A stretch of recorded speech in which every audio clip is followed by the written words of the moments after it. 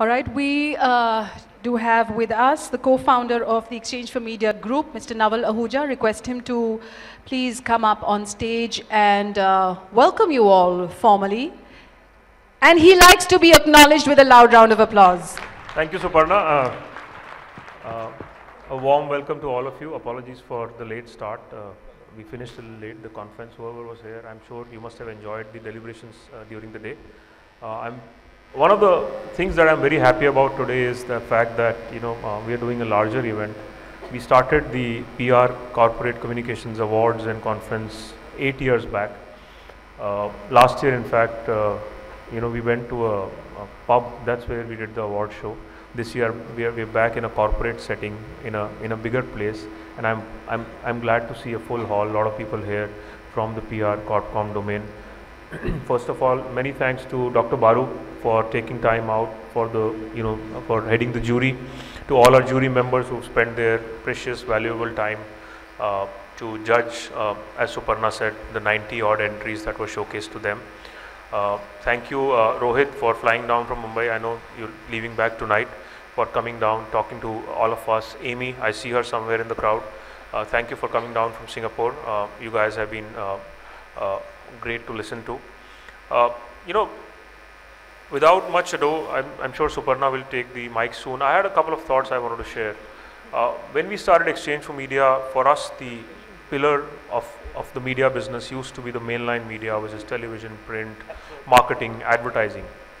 One of the things that has changed in our business in the last few years is corporate communication PR has gone mainline.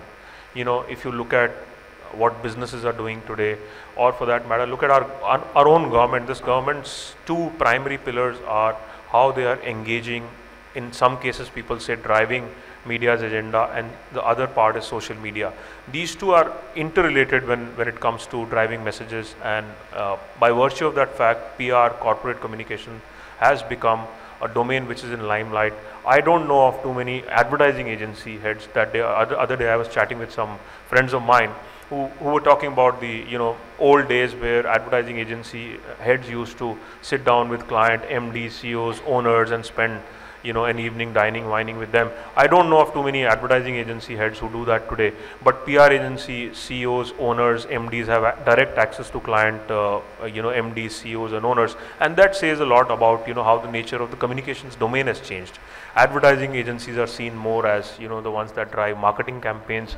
PR, Corpcom companies are the ones that are seen as driving image of a company, and that certainly is more important for an owner or a CEO and MD than the marketing campaign, not to underestimate what a marketing campaign does. So with that, I think it's time to celebrate the good work that is happening in our industry. The industry has had a lot of challenges this year. In fact, last month, our weekly magazine Impact did a cover on the industry. This industry is growing by leaps and bounds. In another 3 years' time, from what we printed, it is expected to touch 2,000 crores of revenue, not counting a lot of unmeasured media that is bought on the side. So the domain has grown, the importance of the domain has grown more importantly than the numbers. It is in the limelight. There's never been a best time to be in the PR corporate communications business. So as we gather here to celebrate all the winners tonight, let me congratulate all of you.